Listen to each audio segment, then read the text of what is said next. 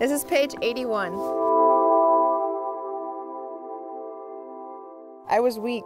I was full of such excuses, and I would so end up binging on whatever was around me. It was like a religion. I went there to find comfort, deliver my body over to it, and listen to its verses without ever fully understanding them. I went there because it was what I'd been doing for a while now, and it was just easy to blindly follow its teachings and demands. Deliver me. So I did as so many others had done before me. I got down onto my knees and prayed for something I could not seem to find.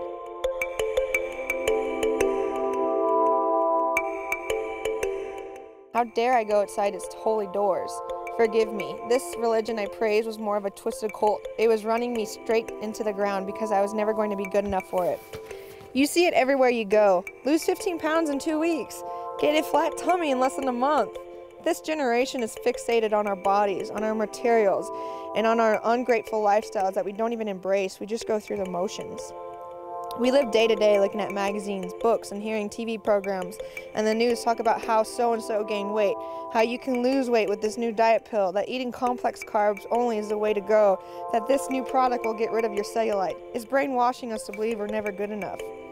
We live in such bullshit that it's not really as much of a surprise that about 24 million people suffer from an eating disorder. You also hear it at the gym, restaurants, at your friend's house, from your parents, in your grocery store, at church.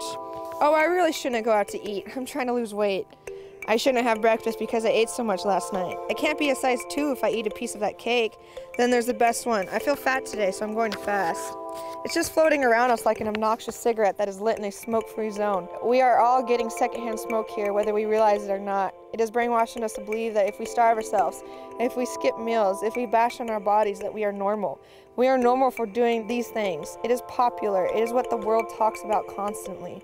So go ahead, skip your breakfast, eat no gluten, have no carbs after 6 in the afternoon, and get your plastic surgery to get rid of your imperfection.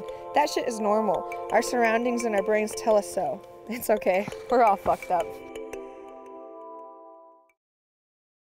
The title of the book is All Things Ella, and basically it's my story of how I got to where I am today. It covers my entire backstory, like the back surgery I had, and then growing up, going through the horse racing, and then going through my realization that I had anorexia, and then I was bulimic.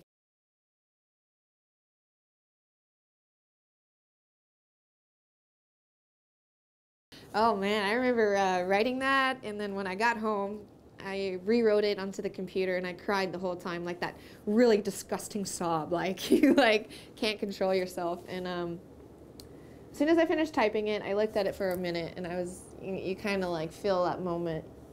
You're about to let go of something, and you don't know if you want to let go, because in a way, bulimia completed me. It was the only way I knew how to compete or live. And I was afraid of what I'd be like without it, and people would look at me and see not only, oh, you know, Ella with her back, oh, Ella now with her eating. So it was like a weird combination of, I don't know if I want to be known for that, but also I'm tired of hiding it. So I went ahead and went with my gut and posted it, and I have never cried so much. I cried for like 2 weeks straight after I posted it in March, and I remember the amount of support I got was just tremendous. I really wish I could just go hug everyone. It was amazing. But I also got a lot of ignorance. I got a lot of people who looked at me and told me they didn't get it, and that I lost a lot of friends. I lost a lot of even supporters who said that, I never looked like an athlete, and that's not what athletes do. So some of it was pretty hard. But you also, when you go through times like that, you really realize people's true color and your own true color. So I stayed true to myself, and I realized this is good. Why should I hide it? Why should I be ashamed? It's okay. And once I was able to swallow that, moving on from that moment was really incredible. It was hard to really look at everyone and say, hey, I'm sick. And this is the happiest and healthiest I've been in about 4 or 5 years. And it feels really good. Real good. You're gonna make me like cry.